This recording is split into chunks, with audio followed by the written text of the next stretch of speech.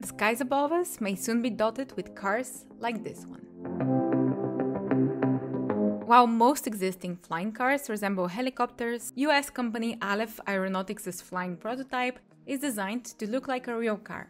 It's an electric vertical takeoff and landing vehicle, which means that, similarly to a drone or a helicopter, the car can launch vertically using electric power, as opposed to an airplane, which needs a long runway to take off.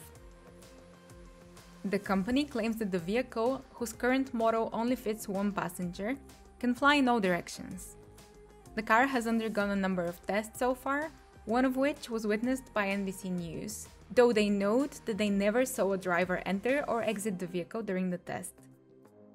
The flying car can also be driven on roads, though it is classified as a low-speed vehicle and it only goes as fast as 25 miles per hour. According to Alef, there have been over 3,200 pre-orders of the nearly $300,000 car so far, and the company expects to enter mass production within the next year. We're yet to see if Alef will manage to turn science fiction into reality, and what flying cars regulations will look like in the near future.